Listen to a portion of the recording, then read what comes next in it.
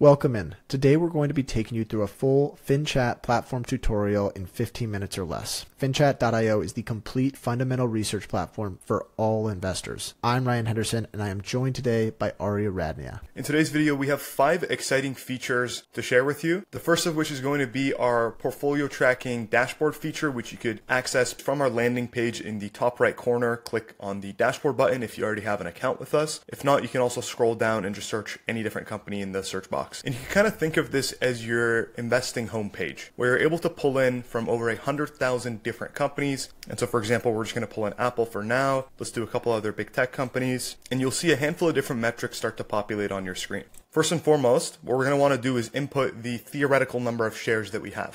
From there, you'll see that a couple other metrics start to pop up. So for example, the average cost, market value, what percentage of our portfolio is allocated to this holding. And actually, if we want to put in the average cost, again, just a theoretical number for today's demonstration, FinChat auto-populates the percentage change in terms of how much we've gained on these holdings from our average cost.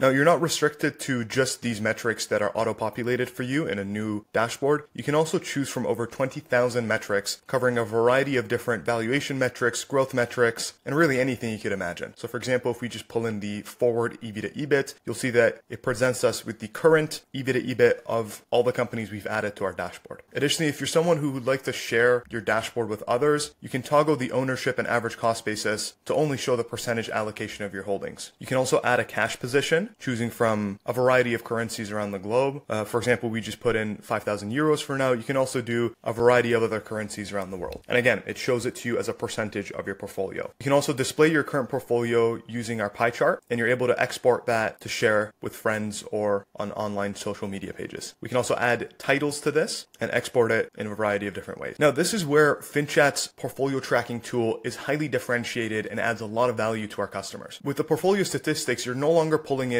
the metrics specific to each company, but you're actually getting the weighted average of your entire portfolio. So if you take a look, the defaulted ones we have now are metrics such as the operating margins or net profit margins. What that is telling us is that the weighted average between Microsoft, Apple, and Nvidia is 45% in this mock portfolio. If you were to add more holdings, it would adjust it accordingly. And you have the same 20,000 metrics available to you, again, all on a weighted average basis. In addition to the portfolio pie chart, you also get a geographic breakdown as well as an industry breakdown if you're curious what industries or what geographies your portfolio is exposed to. Beyond just the metrics you choose here in your main dashboard, you can also select the performance tab to see the actual stock price performance over various durations. And depending on what companies are in your portfolio, you're going to get all notifications for new releases or data uploads into the top right based on the companies you've selected. That's enough of the dashboard for now. Let's go ahead and jump into an actual company analysis page.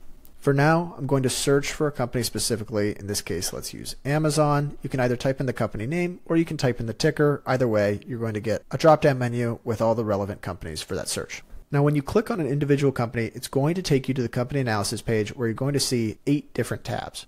On the first tab, you're going to get a whole bunch of general overview type statistics as well as descriptions. So you've got the business model description, you've got a whole bunch of quick facts on the business, and you also have a performance chart. Right now it defaults to the stock price over the last 5 years, but if you wanted to change it to a total return, drawdown, percentage change, market cap, or other selections as well, you can easily do that. Right now we've got it selected to total return. If we want to change the time frame, that's very easy to do as well. And if you want to share that chart, you can easily click the universal download button that we have around our platform. Now, the next tab I'm going to show you is where most fundamental investors are going to be spending the bulk of their time. Within the financials tab, you're going to see all the relevant financial data you could possibly need on an individual company. That includes your standard financial statements, your income statement, balance sheet, cash flow statement, and even relevant ratios. So valuation multiples, forward valuation multiples, different profit margins, some capital efficiency ratios as well. I encourage you to look around and check out all the different ratios that we have. It's really quite an exhaustive list. Now, the 5th tab we have here is what makes FinChat truly unique. FinChat has the largest company-specific segment and KPI database in the world. That includes metrics that are very specific or particular or even granular to the companies. So in this case for Amazon, we've got a breakdown of the revenue by the various categories. For example, we can go ahead and we can click on AWS revenue, which is Amazon's cloud computing division, and you can easily chart that data over time. Beyond AWS revenue, we also have the AWS operating income, which you can see visualized right next to the chart as well. If you want to share this data, just simply click that green download button you're going to see in the top right corner across the entire platform.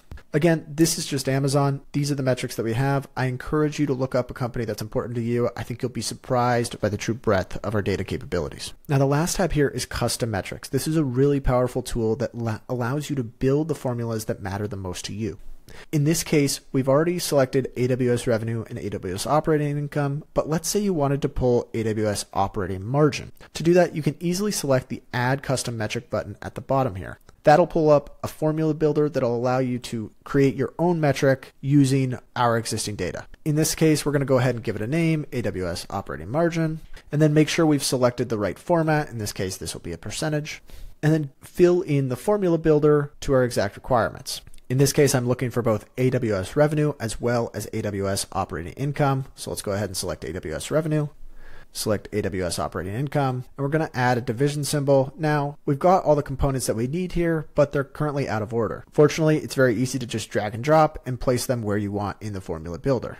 But in this case, this metric applies only to Amazon, so we want to make sure the apply metric to all companies toggle is off. We've got what we need here, so I'm going to go ahead and add the metric to my custom metrics tab. Now you can see the metric has been added here. If you want to visualize that, you can simply click it like you would any other metric, and you'll see it populate in the charting section here. Now those are probably the two most important tabs within an individual company page, but we also provide a number of other tabs, including investor relations material.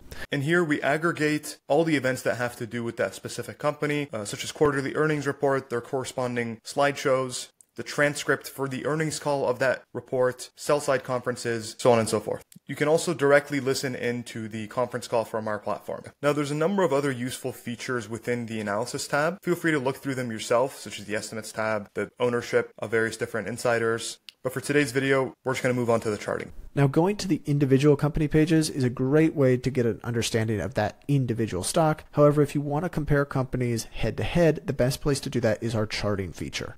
Now, keep in mind, FinChat tracks great company-specific data, which is going to allow you to compare companies on a very granular level. In this case, we're going to be using the example of the big cloud providers, which are Microsoft, Google, and Amazon, and we're going to be looking specifically at their cloud divisions. So from the search dropdown on the right, we're going to pull in Microsoft, Amazon, and Google. And then from the metrics dropdown on the left, we're able to go down to segments and KPIs, and it's sorted on an individual company basis. So for example, if we just go into Amazon and we scroll down, we're going to be able to find AWS revenue, and you'll see that'll populate towards the bottom of your screen. Next, we're going to go into Google and try to find Google Cloud revenue. Now we're just going down into the segments and KPIs and finding all these metrics. If you already know what you're looking for and know the name, you're more than welcome to search for it. And then we have all three cloud providers on the same chart, but admittedly, it looks a little bit cluttered. So in order to make the chart more visually appealing, we actually allow you to change the units of how the revenue is shown. So you could change it to millions, billions, or thousands. In this case, we're going to have it on billions to reduce the visual clutter.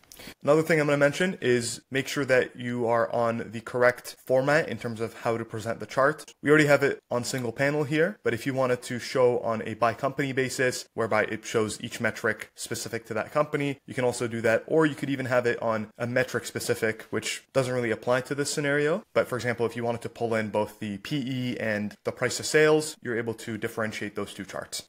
Now I realize there's a lot of different toggles here. This is just going to change the way that the data can be displayed in the chart. For example, right now we have 3 independent bar charts representing the different cloud divisions. If we wanted to visualize those in a single stacked bar chart, we would simply select the stacked bar toggle for each metric. This is going to give a more holistic view of the cloud industry overall in this case, and we've got it set to quarterly, but if we wanted to visualize it on an annual basis or last 12 month, we could simply select that as well. One more important feature to mention, right now we've got the nominal values. If we wanted to see the growth rate, we could simply select the index to 0 toggle, which is going to present the growth rate based off the initial date selected in the timeline. Once again, in this case, it's a little difficult to visualize in a stacked bar, so we're going to go ahead and adjust to the line charts so that we can see each one independently. So these are the cumulative growth rates since, in this case, Q3 of 2020. But if you wanted to see the actual percentage change on a year-over-year basis, we'd unselect the index to 0 and select the percentage change toggle. This is going to present both the nominal values and the percentage changes. If we wanted to hide any data, we could simply hit the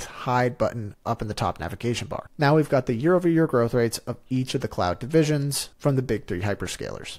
Now in this case, we've selected company-specific metrics to compare head-to-head, but if we wanted to use just standardized metrics, for example, total revenue, I'm going to go ahead and clear the data selected and just go ahead and select popular selections, total revenues, and you'll get them all visualized once again in individual bar charts. One other important feature to mention, no matter where you're at on the platform, at any point you can select the Copilot button in the top left corner to access our custom-built conversational AI specifically for investing queries. FinChat Copilot is an extremely powerful tool that has minimal data hallucinations because the source materials are already on the FinChat platform. Now let's go ahead and give it a sample query. Arya, what do you have in mind? Something FinChat's great at is being a summarization engine. So let's just ask it to pull in Amazon's recent earnings and summarize it for us. Now, it won't matter too much for this prompt, but if you're doing more qualitative research comparing private and public companies, you can actually disable the web option if you'd like to rely on data specifically from the platform. Now, you'll see that after a few seconds, FinChat's able to pull in data from the recent quarterly report, some key metrics in terms of the financial performance, able to identify the guidance that Amazon issued for their next quarter, some strategic initiatives at the company, and some mentions of future capital allocation in terms of AI investments and innovation at the company, some additional supplemental data, and the related earnings materials. Now, this was a very broad question in terms of the report altogether. Let's try to hone in on what management has said in regards to the AWS segment. And now we have a full summarization of what management has said regarding AWS investments and the developments in their current projects. And additionally, it's able to source exactly where that information is coming from. So in this case, you see Brian from the conference call was quoted Amazon spending $26 billion of CapEx in Q4. Additionally, some materials regarding other initiatives at the company, cloud innovations, some specific products such as Project Rainer, Amazon Bedrock, their Trainium 2 chips, and a quick summary all the way at the bottom in terms of all the innovations at this business. Once again, you have supplementary data available to you alongside the slides and the actual Amazon report. And all the way at the bottom, Copilot suggests a few related questions. Those are 4 of the most important features, but we also offer tons of other value adds to fundamental investors. For example, we have a robust screening tool that'll allow you to filter by the country, industry, specific investment criteria, and from there you can easily jump into company-specific pages. Beyond the screener, we have tons of investment resources, including an earnings calendar, tracking SuperInvestors such as Warren Buffett, Lee Lu, Ray Dalio, Bill Ackman. And within each page, you can see that investor's specific equity holding. We also have more than 10,000 ETFs and mutual fund data across the platform. And within each ETF page, you can see the top holdings as well as the performance over time. That's going to do it for today's tutorial. There's tons of other features across the FinChat platform that we think could be super useful to fundamental investors. So I recommend taking some time to click around the platform and see what's most useful to you. If you have any questions with the platform, feel free to reach out via our help center, which you can access through the settings button in the bottom left. Thank you for your time and enjoy FinChat.